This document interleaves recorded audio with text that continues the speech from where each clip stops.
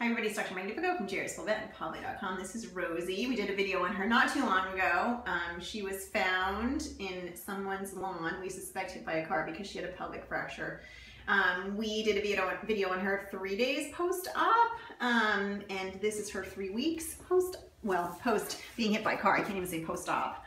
Post being hit by a car, and this is her. So she has been in a cage resting at home inside, and she is now up and walking. I say it all the time, cats really are little miracles if you just give them a chance, and she is certainly not falling short of that. She had multiple pelvic fractures, and we were really worried initially about her ability to urinate and defecate. She stayed resting in a cage for about a week and then went back home to live in a big cage, and she's on very strict cage rest, but now that she's up and walking, she's doing really well. So at this point, it's just giving her another couple of weeks, 5 more weeks is what we say, to let that pelvis heal completely. She can come out and walk around as long as she's supervised, and then she needs to be left in a crate when she's not being supervised so that she doesn't try to jump on anything or fall down anything. But this is what the miracles of cats are all about.